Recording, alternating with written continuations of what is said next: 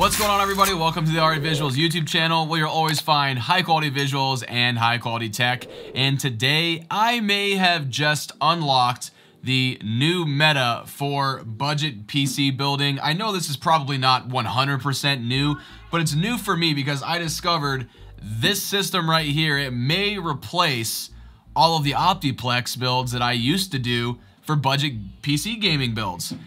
This Precision Workstation 3620 has got my mind. I have the wheels spinning up here because there's a lot of things I can do with this for the $170 after taxes and everything that it costed off of eBay. So if you guys are looking to build a budget PC, this may be your new option here. So we're gonna get fully into this. I'm gonna show you guys the unboxing and everything that's inside of it. But I remember the seller did not actually include a Windows 10 key with this PC, so you guys already know we got to check out our sponsor for that really cheap Windows 10 CD key. With VIP-URCDKEY, you can install and activate Windows for only 16 bucks. Hey, that's pretty good. It's fast, easy, and 100% legit. You can now enter my new promo code for 2023, RAV25, which will now save you 25% on your purchase. So get rid of that Windows activation watermark and get your system activated today.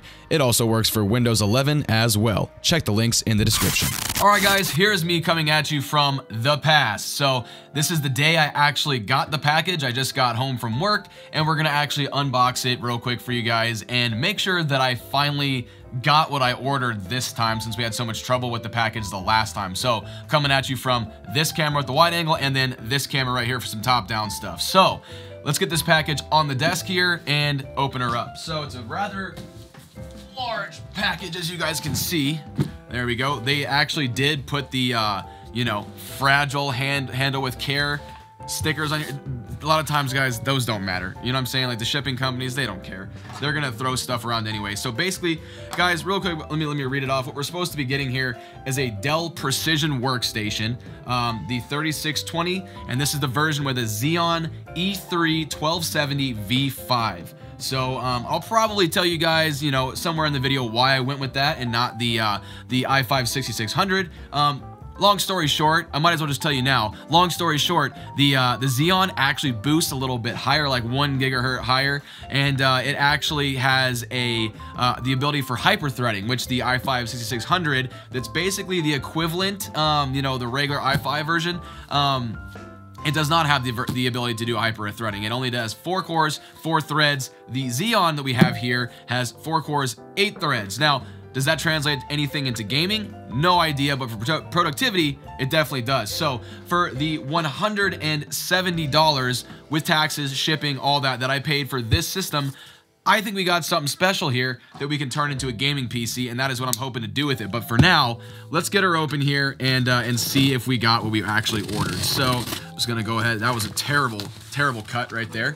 Let me go ahead and do this, and we'll get this thing open, guys, and see. Let's see if we received actually what we ordered. I'm kind of just manhandling it at the moment, but hopefully there's no what do you call it, shipping damage. That would suck. At least, I mean, I received that thing, that other Optiplex, you know, from the last order, and at least it did come to me it wasn't broken or anything. It was the wrong PC, of course, but at least it wasn't broken. Anyway, let's get this open here. There you go. Maybe I'll be able to show you with the top down now. Wow. Okay. Is my top down actually zoomed out? Probably need to. Yeah, it zoomed all the way out. Okay. Anyway, so we've got packing peanuts, as you guys can see right here. These are gonna get everywhere. This sucks. Let me go ahead and I'm gonna try to just like pull the PC out itself. It's got some packing peanuts and it's bubble wrap. So yeah, it's kind of inevitable here. These are gonna get everywhere. 2,000 years later. It came with this little package right here. Let me show you guys. What else is this? Is this like just the PC's power cord? Okay, cool. So at least it does come with a power cord. A lot of times they'll sell you stuff and they won't provide you with a power cord. So that's kind of nice just to have one. So that's cool. Let's get that out the way. Great. I'm gonna have to freaking clean up a lot after this. Okay, here's the actual tower itself. So this is looking pretty promising, as you guys can see. I mean, it's in the shape of a PC, so and I think it's the right shape as well. I don't think we got scammed this time, or we didn't really get scammed last time. We just kind of got, it was just kind of comical that we got sent the wrong thing.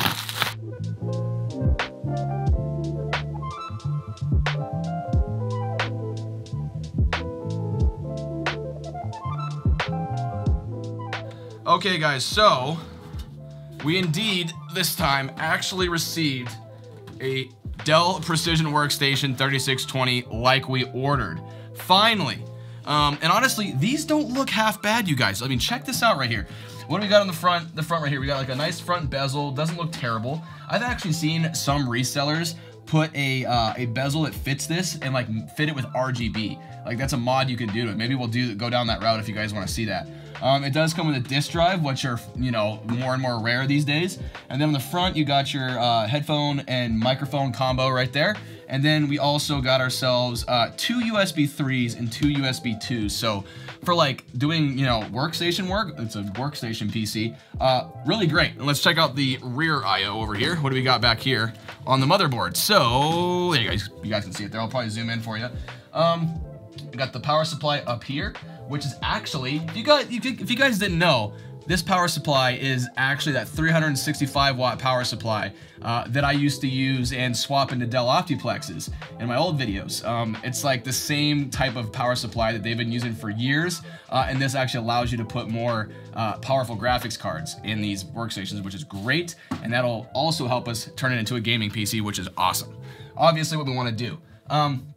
And then over here, we got, yeah, the usual, the PS2 mouse and keyboard, Ethernet jack, oh my god, the old connector there for the VGA, and then we do have an HDMI, and then they actually give you this cover here that tells you it's a non-active port to tell you to not plug that in when you're trying to connect to a display, because this actually does come with a graphics card right here, you guys.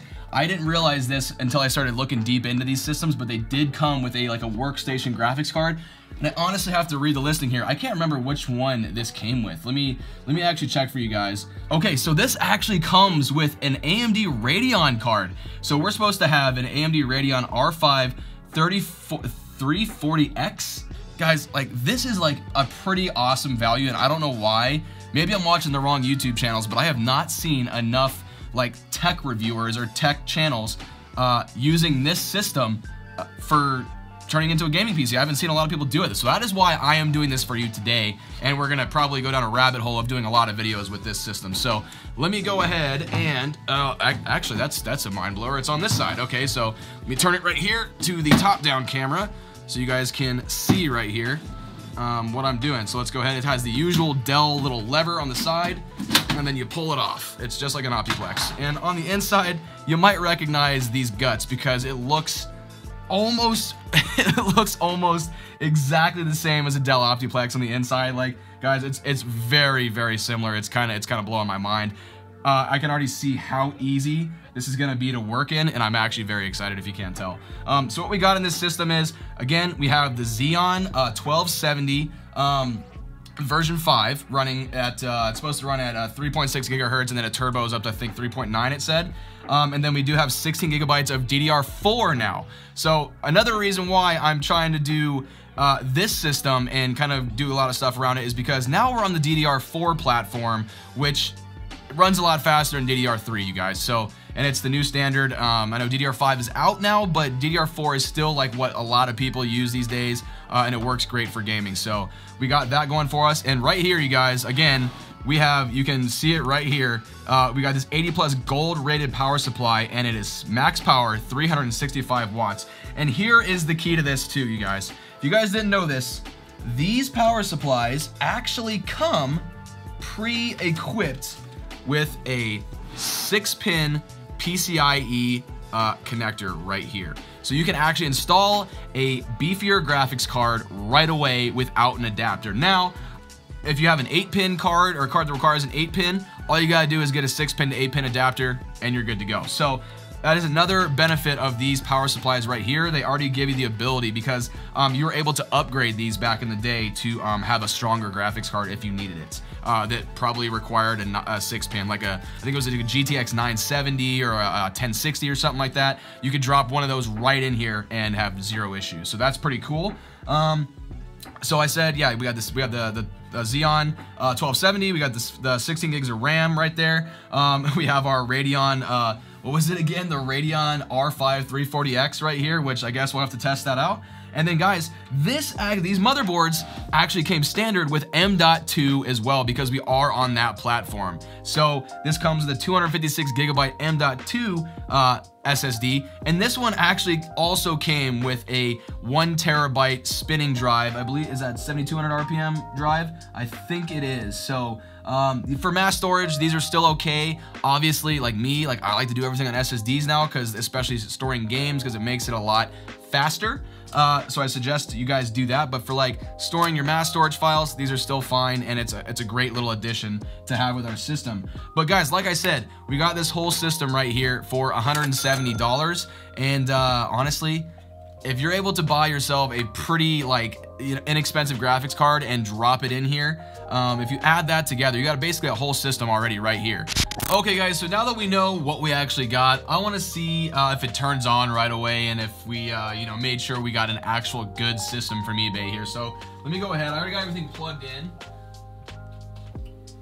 and the reason I did that was because a lot of times you just plug these systems in and they just work. So let me see what's going on here. So I'm already getting something from my monitor here. My monitor is actually being a little weird, so.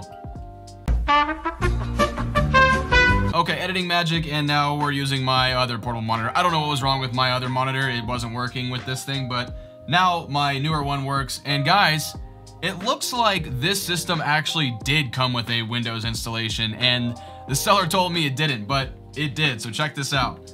It booted up right to this right here.